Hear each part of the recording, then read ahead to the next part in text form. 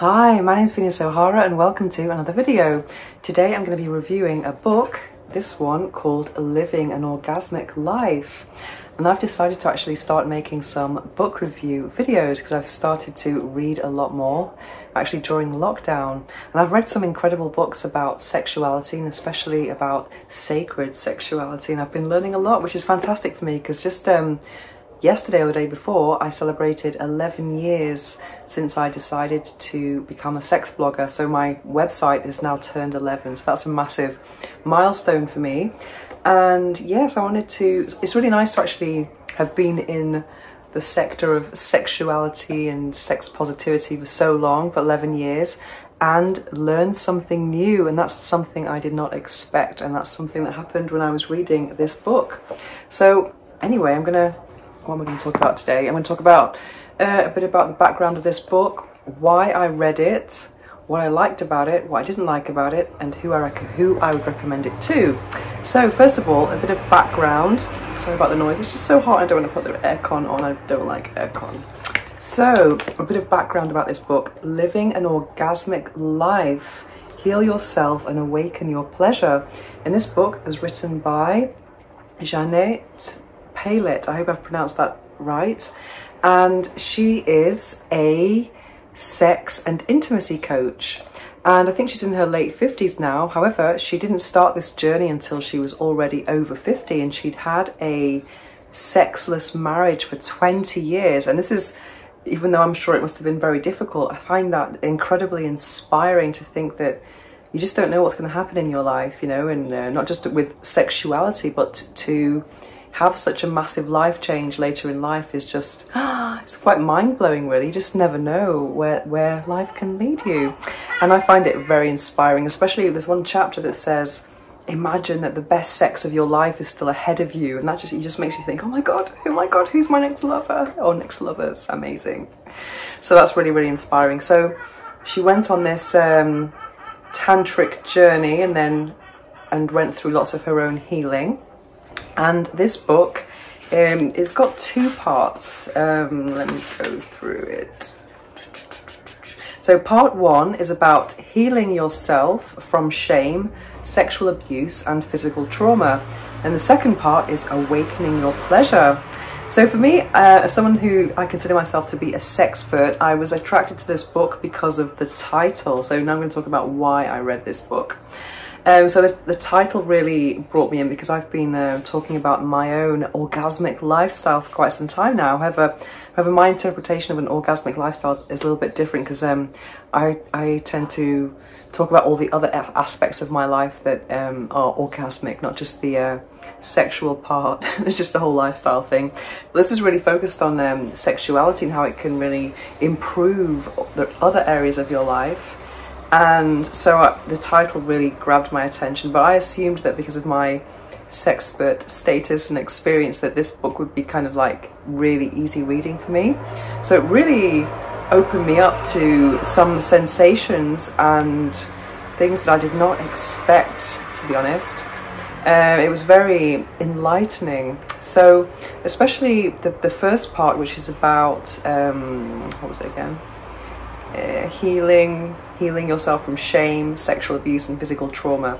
Because I was actually brought up Catholic, very strict Catholic education, and I was taught that sex was bad, and any women who indulged in sexual activity before marriage that wasn't about procreation, well obviously that's what happens in a marriage, were not nice words.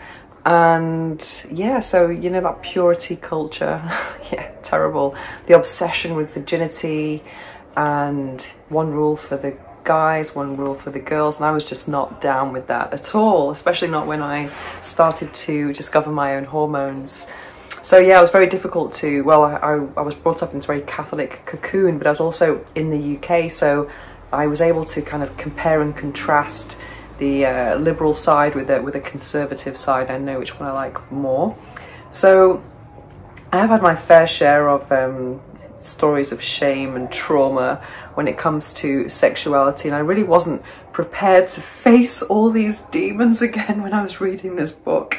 I found it incredibly profound. I found that I still have work to do to kind of overcome these things that I thought were kind of sorted for me. So it really brought up a lot of feelings that I thought I dealt with, but they were actually dormant. So I've kind of awoken these sensations that I really need to go over again. So that was very strange for me, and not just about sexual things. A bloody dog! Ah! Anyway, it was also about things about intimacy and attachment styles, and that was the part that really kind of threw me off in an emotional way, because there is an analysis, or a little chart about different attachment styles, and it was nothing that I didn't know already about myself, but they talk about childhood attachment styles by John Bowlby, 1969, and they talk about secure attachment, avoidant attachment, ambivalent attachment, and anxious avoidant attachment.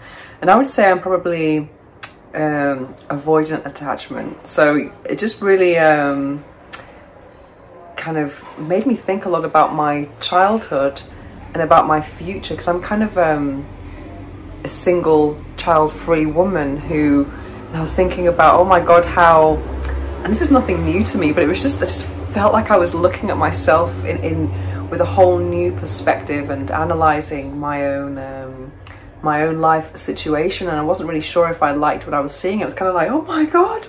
Then I realised I didn't really have any choice, kind of thing. I think I've rebelled so much against what was supposed to be traditional for women, you know, just to get married and reproduce and have a partner who pays for my accommodation and food and everything else. So yeah, I think I've gone against all of that. But sometimes, not that I desire that, but I think in life, if you do something very different from everyone else, there's always a time when you question it. I'm sure people who take the conventional path question that as well, but I was really thinking, oh my God, there was, because for example, it talked about going for people who are kind of unavailable, and I've had situations like that. I've actually gone for, really been interested in lovers who are emotionally unavailable, geographically unavailable. So this kind of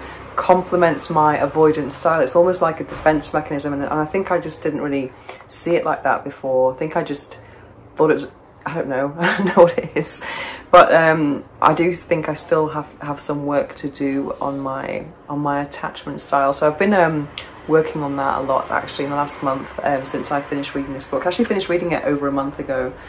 It was very intense. So then when we get to the and also another thing about the style of this book, how it's really interesting, because it's the author is taking her own personal experience and bringing and weaving it in with some of the theories and work that she does with different clients. So you've got some like her own experience, some theories, and then some examples, and it's very seamless.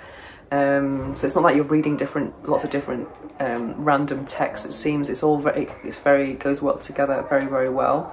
So when we get onto the more kind of sexy part, after all the trauma and the shame, which is really important, because I think there's so much shame anyway, even if you don't have a kind of religious or conservative upbringing. We still live in a society that on one hand seems to be obsessed with sex, but on the other it's kind of it's still censored on social media. It's still kind of very taboo still.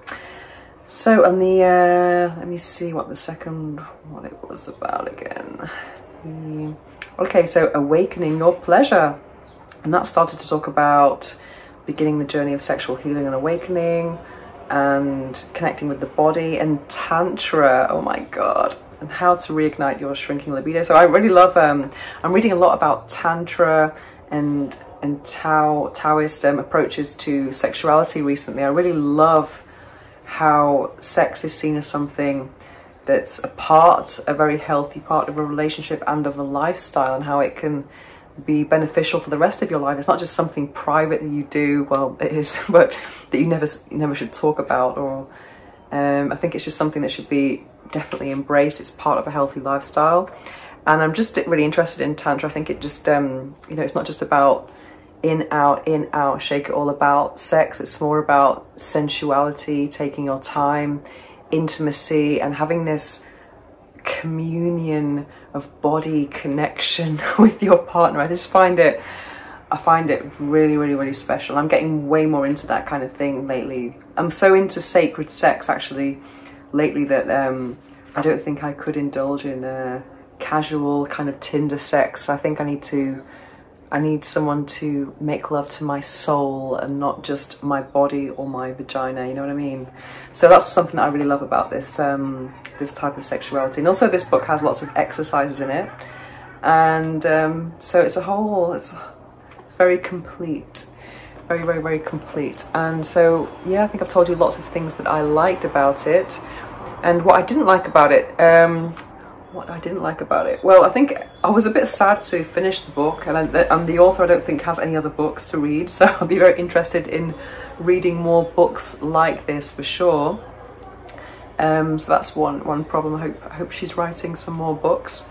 And yeah, what I didn't like about the book, well, my own personal experience was just like a big oh my god, when I was going through the trauma and shame part, which is something I did not expect. I wouldn't say that was something I didn't like, but it was a little bit, let's say, unpleasant at times. And one of my friends actually has bought this book as well after seeing my Instagram post about it, and she has actually encountered the same sensation, actually facing her demons from the past again. So she's going to kind of go do some work on herself and start living an orgasmic life. So I definitely recommend this book to anyone who wants to increase their pleasure, or anyone who's just interested in sacred sexuality, you know, going beyond the kind of Tinder one night stand hookup culture type sex. I think it's really it's very digestible as well. So yes, anyone who's interested in living an orgasmic life should definitely check it out. Anyway, I'll leave a link to buy it in the description below, and I'm going to be making more reviews of books. And if you have any book recommendations for me, I would love, love, love to hear them, read them, because I'm getting so into books now. I think I spend about an hour, at least an hour a day reading, and I'm just going I'm really thirsty for knowledge. So if you can enlighten me with something that you think is life-changing or enlightening, then please let me know in the comment section below. And if you'd like to ask me any questions about sexuality, orgasms, or orgasmic lifestyle, then please don't hesitate to write to me at venus@venusohara.org, or you can add me on Instagram at venusohara. Thanks for watching.